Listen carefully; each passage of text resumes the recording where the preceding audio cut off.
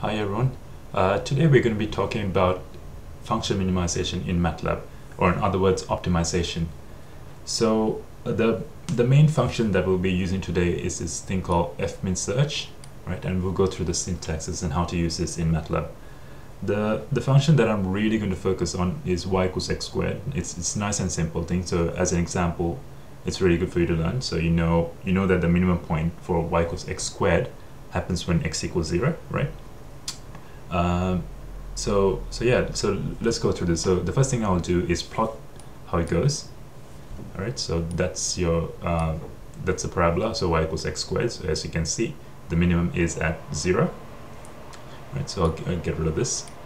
Now, the syntax for fminsearch, right? I have this function called parabola, which is what I'm trying to minimize. So if I show you what it is, what it looks like, simply y equals x squared. Nothing much to it. What you need to do is this part where you go at in brackets x. So it tells Matlab I'm optimizing over x, and then I give it a starting point called 20. Now obviously it's nowhere near the minimum of 0, but just to show you that Matlab can do this, let's just run this. So when I do this, there you go, fminsearch at x will give you 0. Okay, now the next thing that I'm going to do is sometimes we want to send in more than just one parameter to whatever function we're optimizing for. For example, this parabola 2 function that I've written, it's y equals ax squared plus b. So ax squared plus b. Now if you remember your algebra, it's doing this isn't going to change the minimum. The plus b will shift everything by amount of b, and a will multiply everything by amount a. So it's this, a will just pull everything up, right, and b will shift everything up. So the minimum point hasn't changed. Now there's one point that I forgot to mention, and that's why have I put this dot over there instead of ax squared, right? The reason is Matlab sends multiple values of x at the same time. So it's not just one value, it'll send multiple values of x, so that it doesn't have to do too many function evaluations, right? Now if you've got a really complicated thing and you can't do this dot and then whatever it is going to be, right, what I suggest you do is you go for a for loop, I equals 1 to length of x, and then say your output y is equal to function of x of I. So sorry, it should say y of I is equal to x of I. So this way, for it doesn't matter how many x's it sends in, it'll always have a vector of our outputs. All right, so that's the way to do that. Of course, don't forget to put end. All right, so that's not what we're after here, but just in case you ever need to use that kind of thing. So let's use this. So going back to my main function, so as you can see, I'm only optimizing over x, and the rest of it Matlab treats as constants. All right, so stepping through this, I will get again 0 as expected, right? All right, the next thing, suppose we know what the gradient looks like. So for most functions that we're dealing with, we tend to know the gradient.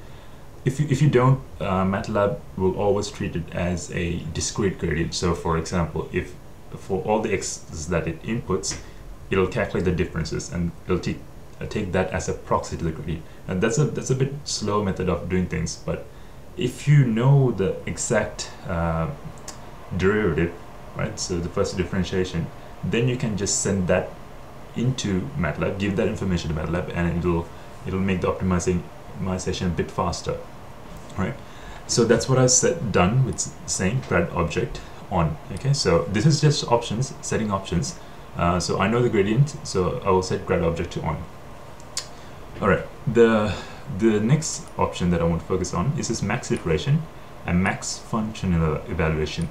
So the way that I understand the max iteration is the number of x's that it sends in each amount of time, right? So each to my parabola function, it'll send in this case, 1,000 x's, right, in one go. The maximum function evaluations is the number of times it will call this function. It will call this maximum, this function at maximum of 50 times. All right. In this case, it will call it 50 times at most. Diagnostic on and display together. Display iteration, sorry, shows you some sort of output, so you can see what's going on with the evaluations, right? So it'll tell you what the function values is. Anyway, we'll see that soon. And the last thing, this toll fun. So this tells you, this is stopping criteria. So if I optimize my value to, and it doesn't change by much, and in this case it doesn't change by 10 to the power of minus 10, so my current function evaluation and the next function evaluation only gives me 10 to the power of minus 10, I leave it. So I say, okay, I'm done, and Matlab just outputs the value, right? So you need to use this function optimset. All right, so you can, I'll leave this function, this file down on the comment section, and you can just copy this part, right? So so ops equals optimset, and that'll take it. And into my fmin search, I'm going to give this options, right? So let's see what happens now. All right. So it has all the function counts, right?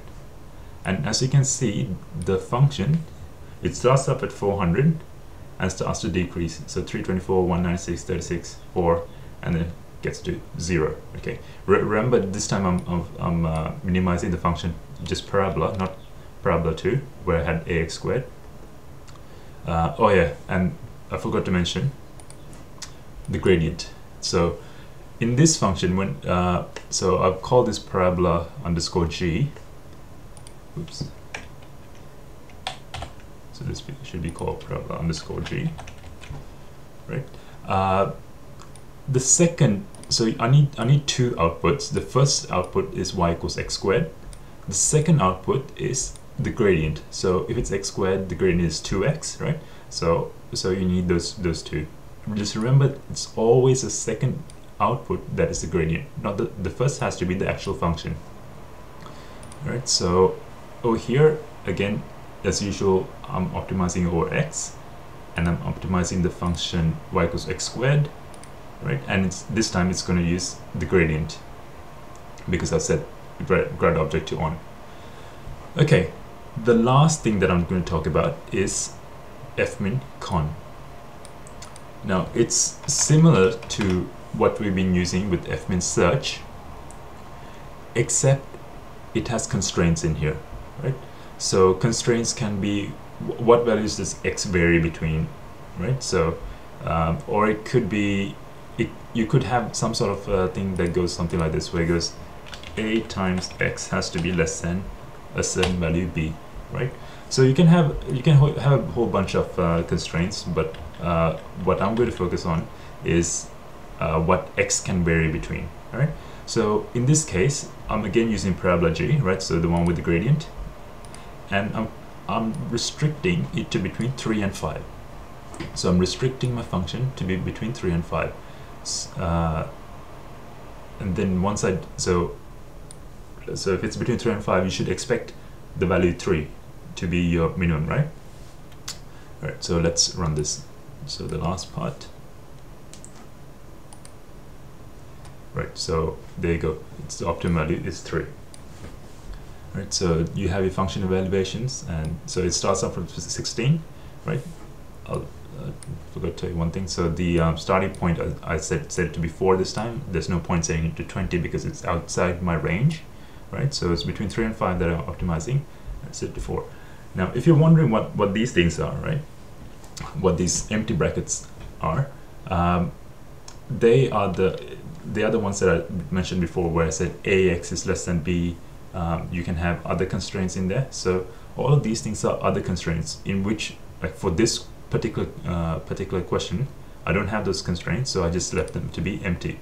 So I have 4 empty brackets, and then my lower bound, my upper bound. This empty bracket is for nonlinear constraints, right? So you don't need to remember these ones. Just look up, just type up help fmin con, and it'll give you what these things are. So help fmin con, it'll tell you what all those things in the middle are. Okay, so they're all over here. So ax has to be less than or equal to b, and so on. So you just need to choose which ones to leave out empty and which ones not to, right? And that really depends on your problem. Okay, this constraint helps most of the time when you have a function that has to run for too long, right? And you got some idea of where the minimum is going to happen. So that's really going to be useful to have. Okay, so I guess we're done with that. If you have any questions or comments, please let me know. Just leave them down below. And thank you.